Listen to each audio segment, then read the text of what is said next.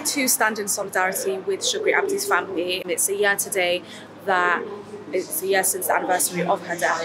So we're here to demand justice for Shukri, kind of get some accountability for the way that she has been treated and how everything has been handled. Shukri Abdi came here as a refugee about 3 to 4 years ago. She came in 2017 for a safer life and a safer space, and she wasn't met with that. So that's why we're here to kind of demand the answers. Shukri Abdi is a black child. I am a black woman.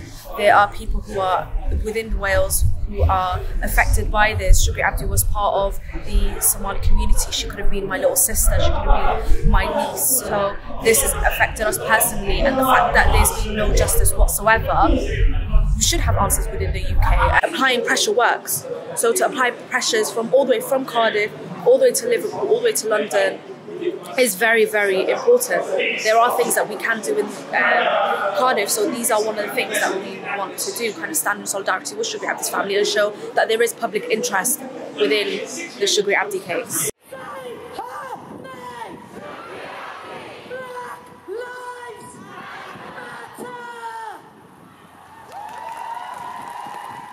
We face racism within the UK sometimes on a daily basis. Fighting for our lives and fighting for black lives is very important. The fact that people are willing to come out and speak about their rights and speak about my life. It shouldn't happen, unfortunately, but I'd rather social distance and come to a protest than just stay quiet. We want justice for Shukri. It's been a year. This is a young girl who we all know have suffered bullying. Not only that, but actually the justice system has failed her as well.